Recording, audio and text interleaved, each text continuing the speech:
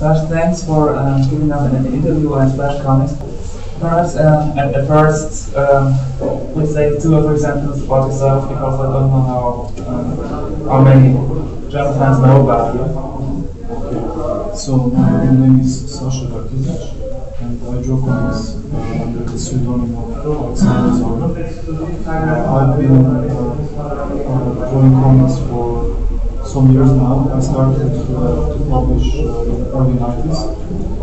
First with mostly American publishers. Then my comics were published in several European countries, France, Italy, Spain, and elsewhere. I understand that your comics aren't published in Germany yet. Have you ever talked to German publishers? Or? Actually, I have one book published called the Joachim Prize, but this publisher had problems in the past, so it had to stop publishing. I also published some small magazines. So in Germany, comics are mostly seen as kid stuff and big ignorance and such. You do many grown-up things, many serious things. Yes, well, it's not just in Germany. I think it's universal. People still think about comics as something which is made for the kids. But I think past couple of decades, there is a growing interest for these capacity of comics to speak about the real things, the real problems of the time, and all these things that would be of interest for the grown-up people. So it is not anymore just a kid stuff. And I think it's something that is a struggle which is going to last. People are always fighting against these prejudices, which is kind of a natural thing, because comics, when they started, they were mostly meant for children. It's kind of a natural thing that there is still this belief that they are meant for children. Serbia in the Western country doesn't have too good of an image because of the war and those things. Do you think with your cooperations with magazines in Italy and with Trump and such, you can give Serbia a better image and show people how real Serbia is like? Yeah, I believe so. I mean, for me, I always believe that it's the people and not the governments which matter. So I think if people have a chance to speak with somebody who is somebody from the street, it's different. It's always different. So basically, the basic premise of my comics is that it's made by somebody who is coming from the street, who is a normal person. I'm not a general or a politician or anything. So I guess that if you really want to know about some place or some people, it's speak to somebody. It's universal thing. So what I offer through my work is like a vision of this crisis from the point of some small man. There were comics about the wars in Balkan by American authors, and the authors who weren't just there. Do you think if you weren't there, you can actually show something impressive and real, or can you only do it if you happen to be there? Yeah, well, I would not like to say that my approach is the only right. So I think even if you are coming from some kind of far away, then if you go there, if you look at what's happening, you can get to the conclusion about what is going on. But I believe that it's always important to hear it from somebody from the first hand, somebody who is part of it, somebody who experienced it from his direct experience. So not from somebody who just saw it on the TV. Yeah, exactly. I never said that what I described is the only truth of the Bible. I try to be very personal. I express my vision of these things. It does not mean necessarily that I'm right. It's just like everybody else, especially with such a big topic. I think we will maybe spend our entire lifetimes thinking about what happened and why it happened. So it's not a light topic. It's something that takes a lot of time, a lot of energy just to think about it. And I try to explore it in a formal way. And so you work with Robert Crumb, you work with Chris Ware, who are big names in the comic scene. Are you kind of celebrity at Serbia, or do not people know you? Well, in some way, probably, yes. I don't think about it, but I should mention just one thing which happened a couple of weeks ago. I came to I was traveling with my colleagues at the exhibition in Paris, and at the airport there was a custom officer, Serbian custom officer. And when he asked me, "What's that?" and I opened the big box with my drawings, and I was really astonished that he recognized, it's Zograf. He recognized it by style, you know, which is something, I guess. And then another interesting thing happened in Italy. It's a country where probably most of my stuff, along with US, was published. And I was going out of the Rome airport, and I gave my passport to the custom officer there, and he opened up the passport and he said, "Oh, you are famous in my country."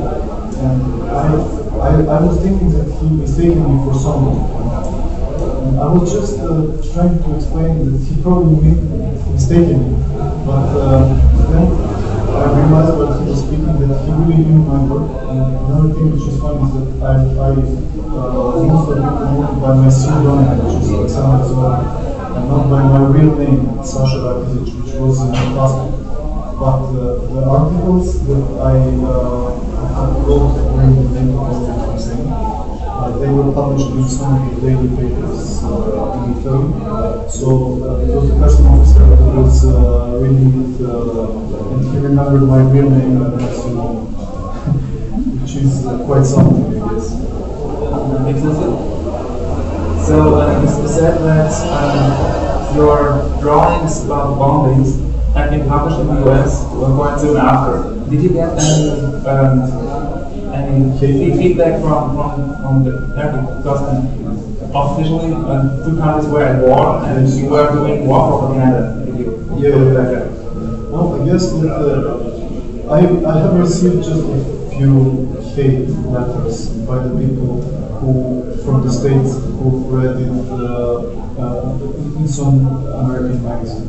But I guess that we are living in different times. It's not anymore like in the past, but during the wartime there was much huger hatred between the people, not just between the governments or between people who are fighting against, but among people. Now it's changed, but also it's because the audience whom I'm addressing, they're like, I guess, they're more like open-minded people who are able to read and who can guess what is right and what is wrong. So mostly the response was very good by the American readers. I think the biggest number of fans is still in the US. They write very often a lot of mail, messages in the mail, and a lot of letters parts of the US.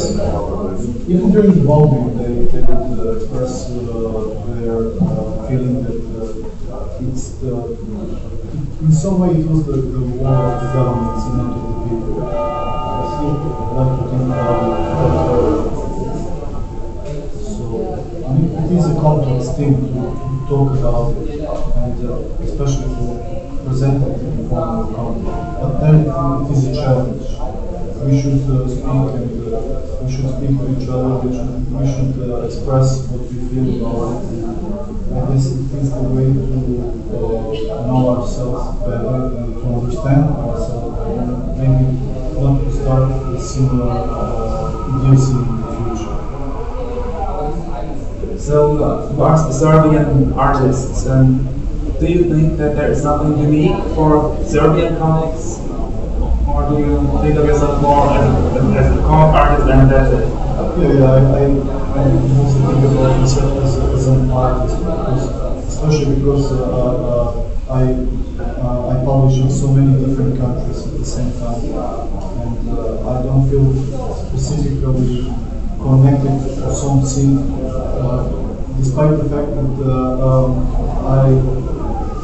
I am part of the Serbian scene and I live in that country. Even during the worst stage of the crisis, I was getting a lot of offers to move to US or Germany or Italy or whatever. But I prefer to stay in my town and to witness it all from the ground level and to try to speak also to the people locally. So I do a lot of different actions with the local people. One of them is the workshop that I did ever since the late 90s. It's called The Kitchen. It is the making of the cartoonist which was happening right in the kitchen in the flat where we were living. And that's why it was called The Kitchen. It's because we wanted to animate the local people to start to produce their own comics and to express themselves.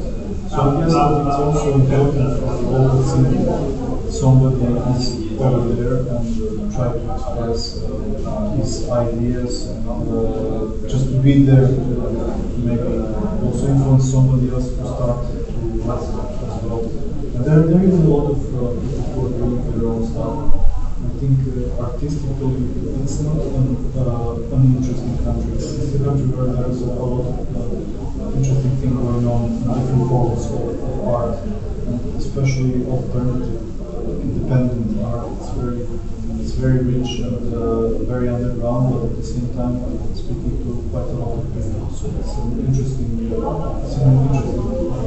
place to go if you are searching for some fresh art. So one last question, what's the next thing you're going to do? What's the next publication you're going to look for? The next publication is the Greek edition of my comics. It's going to be the first book with the comics translated in Greek language. I was present at their scene because some of my comics were translated in the Greek magazines and also on the internet. But this is going to be the first full-length book which is going to be presented, and I expect it to come out within just a few days. Thank you. Thank you. So I'll give you my card so you can... Is it going to be online? It is going to be online. If you can just, if you can just let me know when is it posted. I think it's going to be posted, if not today, tomorrow or on the weekend edition. Is it going to stay there for some time? Yes, it's going to stay. There's a splash pages TV and also splash comics TV. You should look up too late because it will drop down because new things will be coming up. But for this month, it should you should have the Comicfest München area online. I'll put it on my website. Okay.